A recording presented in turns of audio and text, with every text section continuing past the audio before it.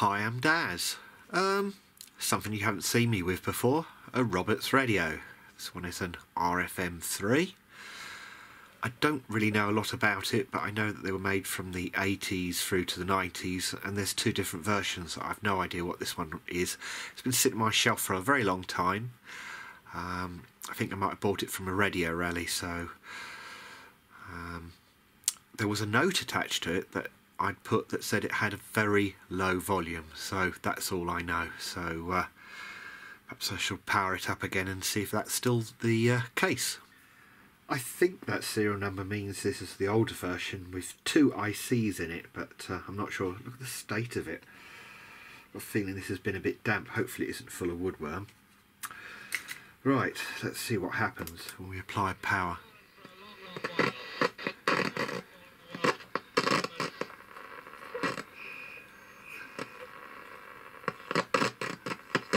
Well, the volume control's quite noisy.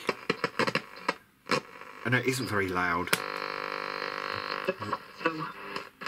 That's maximum volume. Let's try FM.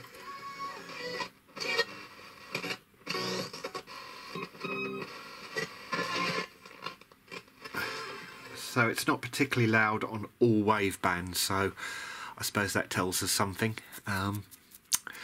Two different demodulators, but it could still be a problem with the IC, I guess. Right, how do you get it to bits? So, I'm not sure what a quick release fastener is, but I can't see one, but there is a screw either side of the handle. There's a screw on the aerial that I've got to remove, and two screws holding the external power supply jack, and also remove the terminals to the loudspeaker, which seems to be loose. The brackets are quite rusty, so it's not surprising, is it? Well, I faithfully followed the instructions. I'm using a ERT service chart. That's what I have here, 2544. So that's the naked radio. So yes, it is. It does contain two ICs.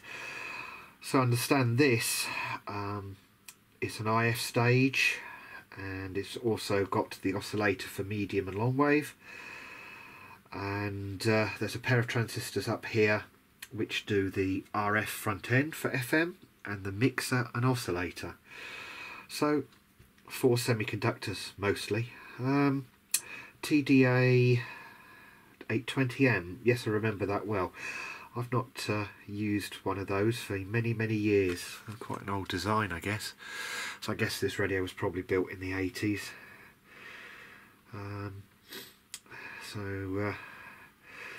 Yes, that's the ferret rod. A very large tuning capacitor.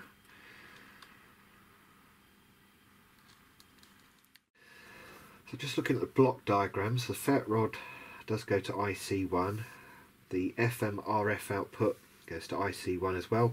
It's got some ceramic filters as well as some IF cores, the looks of it. So then that goes to the volume control and then to IC2.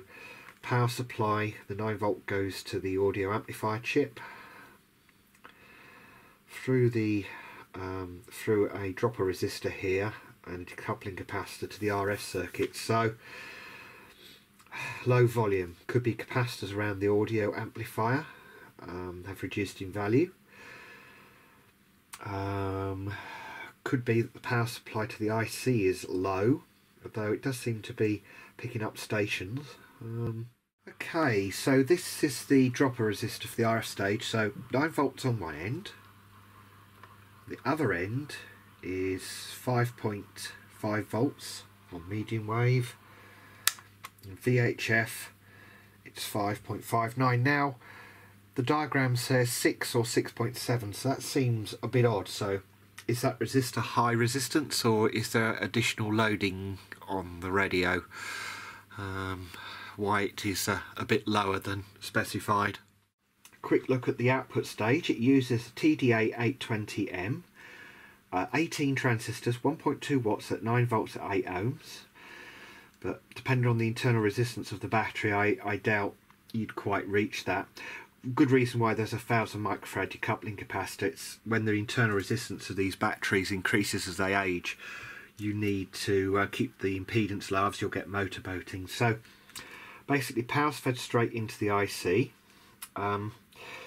Looking at the output stage, we've got an 8 ohm speaker, we've got a Zobel network, which is a sort of impedance stabilisation device, and they seem to be very much used on ICs. We've obviously got a coupling capacitor because this is a class AB stage and it's sitting at about 4.4 volts, as you'd expect, about halfway. There's a frequency compensation capacitor feeding back. That's to roll off the high frequency response, because you don't want it responding to any stray radio signals that are on here, because these amplifiers have got quite a wide bandwidth. The gain setting is done here by the 56 ohm resistor and a 10 microfarad capacitor, and I notice it's got an impedance of 159 ohms at 100 hertz, so it's already at 100 hertz starting to roll the bass off, because obviously you don't want 20, 30 hertz, 40 hertz on a small radio like this, because the speaker can't reproduce it anyway, so it's just a waste of electricity and battery power. Again, on the input to it, you can see there's 47k here, coupling capacitor, and then to the pot there's 100 nanofarad, and that's 1.5k at 1 kilohertz and 15.9k at 100 hertz. So again, this is starting to roll off the bass through this 47k pot. I believe it is, isn't it? Yeah, I think it is 47k. Apologies if I got that wrong. But the bootstrap I always find interesting, because it's just a resistor and a decoupling capacitor to the positive of all the driving transistors.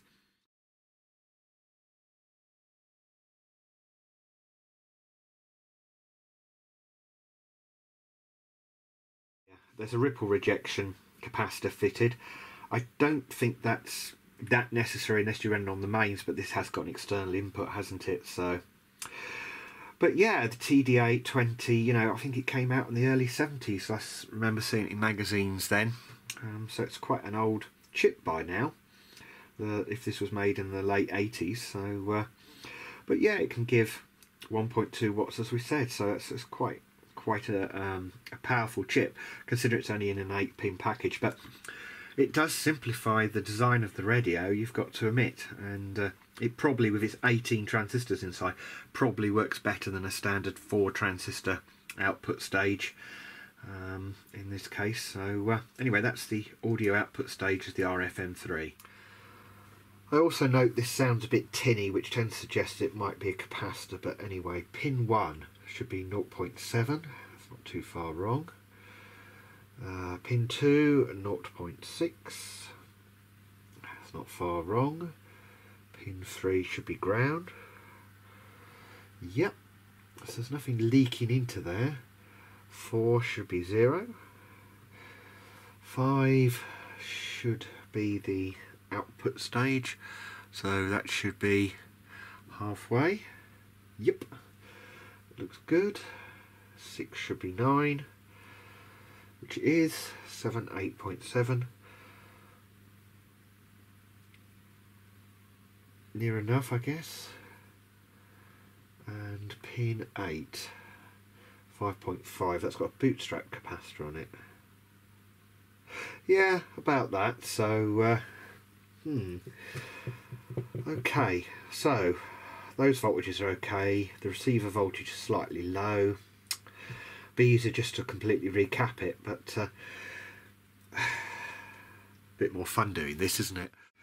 So looking for further clues, pin 2 of the IC is used to set the gain. There's a resistor and a capacitor to ground. I just happened to notice that there's, see if it'll focus, there's a lot of muck around that capacitor, and that is the gain setting capacitor. So I'm going to cheat a bit and use a ESR meter and see what happens. Well, it's slightly out of the picture, but it says greater than 20 ohms, so we may have found the problem. Well, let's try a substitute capacitor across it.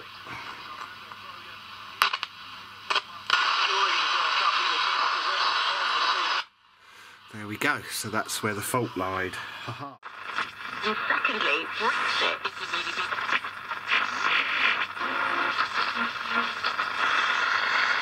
I must say that's significantly increased the bass. There's definitely a smell of electrolyte when I removed that capacitor, so I had to clean the circuit board as well. Before I started to work on this, I could have looked at a YouTube video and probably got a lot of clues, but I thought it'd be more fun just to go straight into it, clueless. Well, I am clueless. These are Telecon capacitors. It's interesting because the rest of the capacitors actually have got quite a low ESR, so interesting. Might be interesting to locate capacitor 34 and change that, because that's the smoothing capacitor. I think on the power supply. I don't know if there's any others. Yes, there's another one on the FM. It's capacitor 36, but it's only 10 microfarad. Might be worth changing that and seeing if that voltage through the 330 ohm resistor rises. Well, I've recapped all the RF stage, and interestingly, there's a lot of difference in that voltage being supplied to the IC. Interesting. The 330 ohm resistor is 330. So why it's drawing slightly more current than this datasheet suggests, but maybe it's wrong. I'd say this is quite a sensitive radio. Anyway, I've recapped the whole lot. There is signs of electrolyte leakage. It's mostly the 10 microfarad capacitors. The buttons are getting stuck. I suspect there's lubricant underneath the release bar underneath, so a bit of lubricant on that I guess will fix that. I need to remember to put some this fader lube stuff into the pot, because that's still a bit noisy. I guess I want to have a go at taking it apart and cleaning it, because it is quite dirty. Yeah, well, I was hoping this would be a nice simple repair, because everything I've tackled recently has been quite complicated, and this is the first Roberts radio I have worked on. I've popped my Roberts virginity there. You can't help thinking this radio's got very damp at one stage, can't you? It's like rust on it. Oh, I like that. That's nice and simple design. The tuning scale. Just looking at the ceramic filters in here. It's the 10.7, and it's been driven by this tune circuit here. These have a low impedance. I think it's about 300 ohms, so you need a step down transformer to drive them. And there's L10, which drives the 4551 for the AM band. That's for the FM, and that's the discriminator coil. And the idea of that is to give you a second oscillator that's 90 degrees out of phase to enable demodulation, from how I understand it. It cuts down the amount of tuned circuits for sure by using the filters, and of course you've got a predefined band pass, so it does cut down on the amount of circuitry in here. Giving me switches are clean with contact cleaner. I have managed to work it in, and I've put a bit of lubricant on this bar at the bottom here that releases these, and they seem to operate a lot better. I also found the two screws holding the banking were loose as well, so not a lot to do. Pot of course has been done, so I think that's all I have to do really. Well, I think that's all I'm going to do to it. I was considering whether I need to make a quick adjustment on the quadrature detector, but I don't think so. FM sounds clear enough to me, so I'll pop it back in its box and just enjoy it. You know, I just like sometimes just to quickly get something to go, and that's it really. And then try and enjoy it. You know, the medium wave and the long wave bands are not going to be there much longer, I don't think, and also FM eventually will go. They're talking about internet only, aren't they, for the public service broadcasters? Talking in December 2022 at the moment, so it'd just be nice if I can get some of these radios working so I can enjoy them a bit while there's still real transmissions to enjoy them with. Very satisfying click when that pushes back in, so just put my aerial screw back in, put this external power supply back in, wires back on the speaker. Interestingly, if I remember rightly, it's black is positive, so that's kind of interesting, isn't it? I'm not sure whether that colour, but very snug fit this battery, isn't it? I assume you do this. Yes. My goodness, that's tight, isn't it? Oh. There we go. Right, there we go. My first vintage Roberts radio. I do like this turntable for rotating the ferret rod. That's very good. Well, let's see how sensitive it is. Long wave. Photo of the... Peut-être que tous les acteurs auront envie de se retrouver autour de la table et de se mettre d'accord.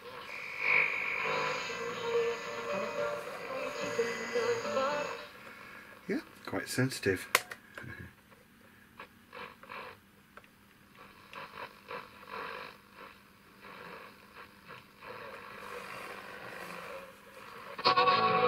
The local station. Ipswich version. Like lots of them. You'll be able to have everyone's. We're always fighting. This way comes.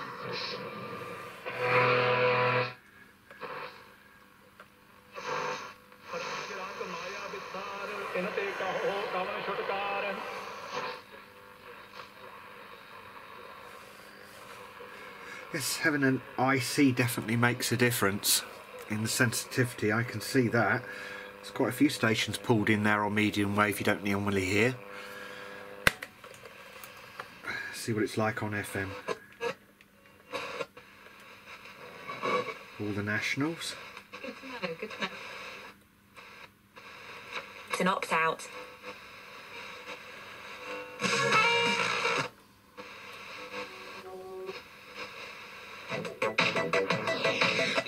When you're at a do or something. As you can see, I don't have many FM stations here. Let's try it on a transmitter.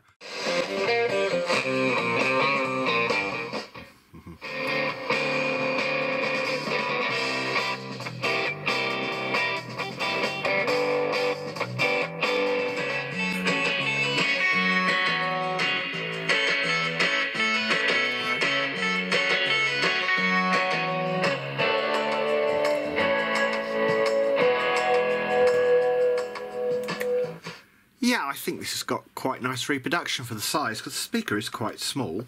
There is a little bit of bass there, so yeah, I quite like the Roberts. It's my first vintage Roberts, so yeah, I like it. I have a couple of Roberts around the house, but they're more modern things with internet streaming or DABs, but yeah, I can see why people quite like them, but as I said, there's plenty of people on YouTube that do Roberts stuff, so it's not something I'm going to make a habit of. I have an RT22, which I'm probably going to have a look at as well, but I don't think that's actually got any thoughts on it, so anyway, thanks for watching. I'll see you soon for the next video. Don't know what it'll be. There's plenty of things that are half done. Maybe I'll finish something off.